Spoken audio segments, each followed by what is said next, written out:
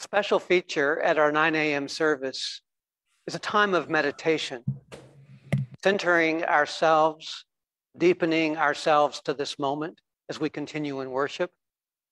I invite you to receive a deep breath, then to release that breath.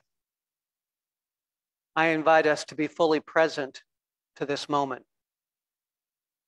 Today at 11:33 a.m.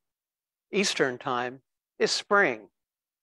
And so our reflection for today is entitled In the Garden. This reflection today is by our writer and theologian in residence, Reverend Dr. Robin Holly Gorsline. He's on sabbatical during this time, and we're praying for him and for that time to be fruitful.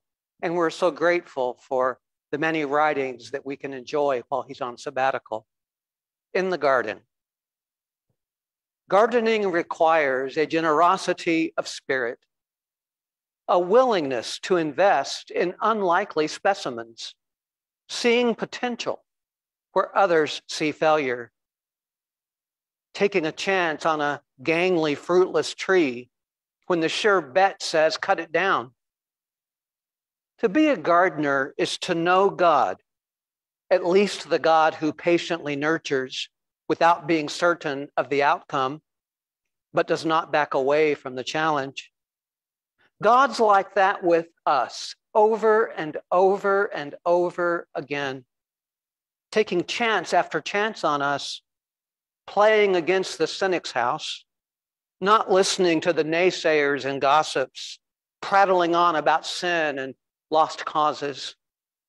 She must have sinned a lot to be so sick. Hurricanes are because men marry men. Muslims are mostly terrorists. Tossing judgments around like rice on the brides and grooms leaving church. When we brood over or proclaim divine judgment, it is good to remember God's mercy. Sinners are always in the hands of a loving God.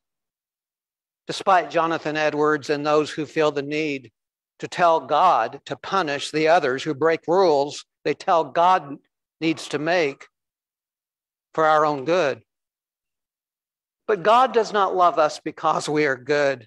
She loves us because God is good. The master gardener who knows when our roots are dried out, our leaves shriveled, and limbs drooping, even before we do, providing spiritual fertilizer and living water. Spigots are everywhere, always in the on position. Just pray and drink deeply the flow that never ends. Amen, and so it is. Amen.